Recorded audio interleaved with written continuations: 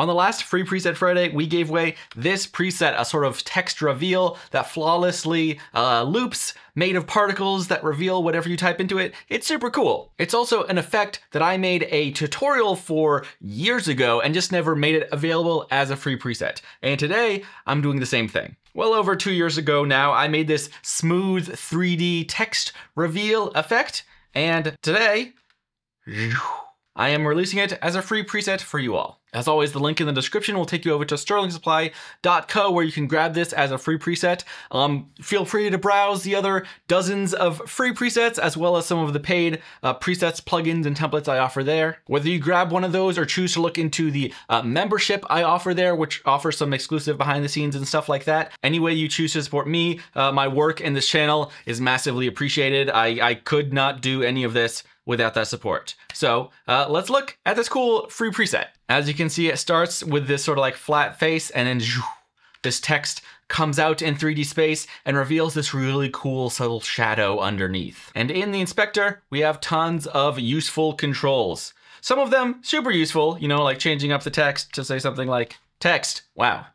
But at the very bottom, we have some more like complicated settings that are really here to be something you can play with and dial in to help with performance. This is a 3D effect, and especially some of the shadow work can be heavy on some computers. You will note that by default, this is set to hardware renderer. I'm not super sure how this will like present on all the different computers that you might use this effect on. I believe this hardware renderer exists because of the GPU I have.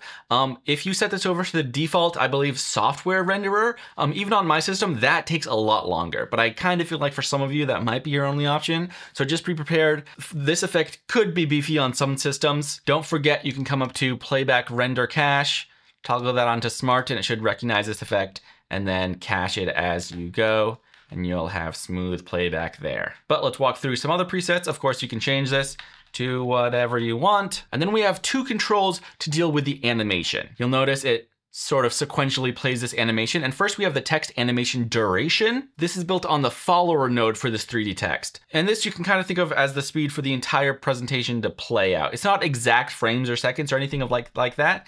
But if you want it faster, you know, bring it down to 10 or something. And then it'll be faster. You want it a lot slower? It can go a lot slower. Underneath that, we have character animation speed. And this is how fast each individual letter will reveal itself. So if I crank this up to something like 5, then each letter will go boom, boom, boom, boom, pa, pa, pa.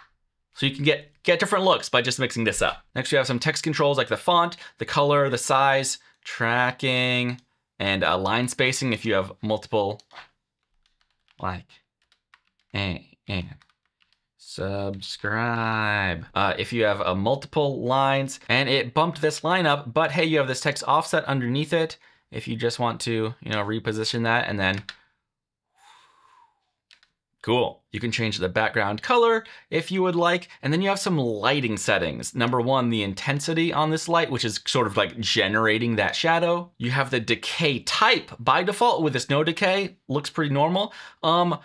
I would probably recommend keeping this at no decay. If you bump it to quadratic, you then have to like really ramp up this light intensity. You can sort of play with these options for more looks. That's what I went with. I just gave people all the kind of options I used when setting this up, and I'm gonna let you sort of play with it if you want. But then you also have the cone angle for this light, the penumbra, which is like sort of how sharp that edge is, as well as this like drop off control. So you can get lots of different looks.